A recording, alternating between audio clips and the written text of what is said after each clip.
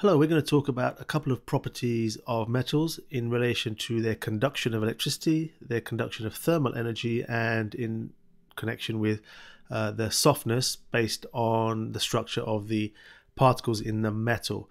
Now, the first thing we're going to look at is this idea of how metals can conduct electricity. So you remember from the previous video, here we have our metal ions, which are in the structure of the metal, and here are our delocalized electrons. These are free to move because they're not in shells. If we were to put a charge across this piece of metal, the electrons, because they're free to move, would move throughout the structure like so. And this is how the electrons carry charge and how the metal would conduct electricity because of that reason. So if we were to summarize that in a diagram, here we can look at a piece of metal. In fact, this piece of metal, because of its reddish brown color, is copper, just as an example. But if we zoom in into a particular area, you can see we have our ions here and our delocalized electrons. And we can simply say that metals are good conductors of electricity because the delocalized electrons in the metal can carry electrical charge through the metal.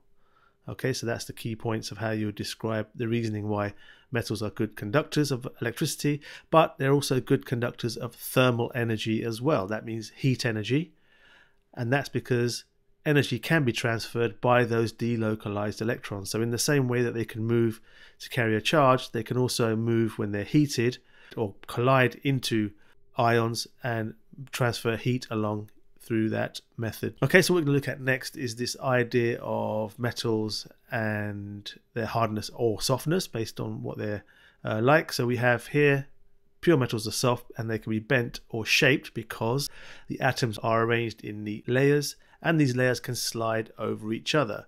So that means that if we were to use a hammer on a pure metal, we could give it a bang and that would then allow it to change shape, but not just along in that direction there.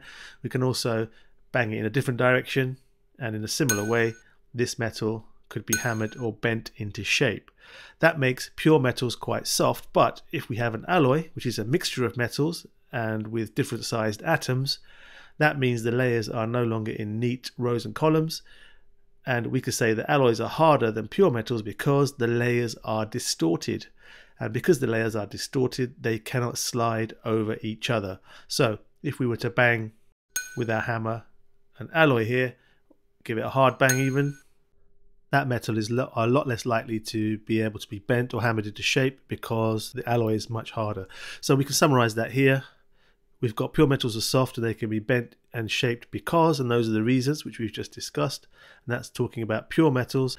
And then we've got our alloys, which is a mixture of metals, or which are mixtures of metals with different size atoms, and they are harder than pure metals because the layers are distorted and they can't slide over each other, as we've just discussed.